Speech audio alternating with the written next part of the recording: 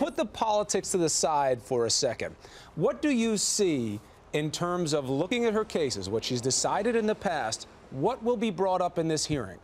Well, Chris, you're going to hear a lot about a controversial case the Supreme Court is deciding right now. Judge Sotomayor was on a panel with two other judges that ruled against a group of white firefighters in New Haven, Connecticut. They argued they were passed over for promotions because of their race. The Supreme Court will rule on this case and on that decision of Sotomayor's before her confirmation hearings begin.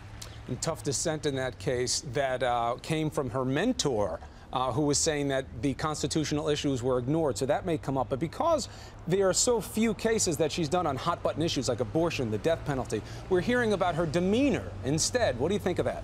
Well, Chris, that actually was an issue leading up to this nomination. There were advisors inside the White House who were worried that she wasn't as collegial as some of the other top contenders. And obviously, that's an important trait when you're working with a group of 8 other justices, all some pretty big egos. You want someone who can build coalitions, get along, and be influential. So the White House actually took the step of calling some of her colleagues on that appeals court to see if she was actually a good colleague. They were satisfied. Time will tell.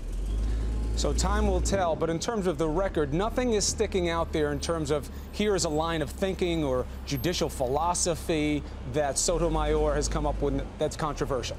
On that federal appeals court, she's done a lot of technical business cases, like you said, not a lot of those hot button issues. But President Obama, in a way, teed this up pretty nicely for Republicans by saying he was looking for empathy. So now you're going to see a lot of the Republicans kind of scouring her record for any clues on where she might have relied on her feelings instead of just looking at the law, which conservatives, of course, say is that's what you're supposed to do.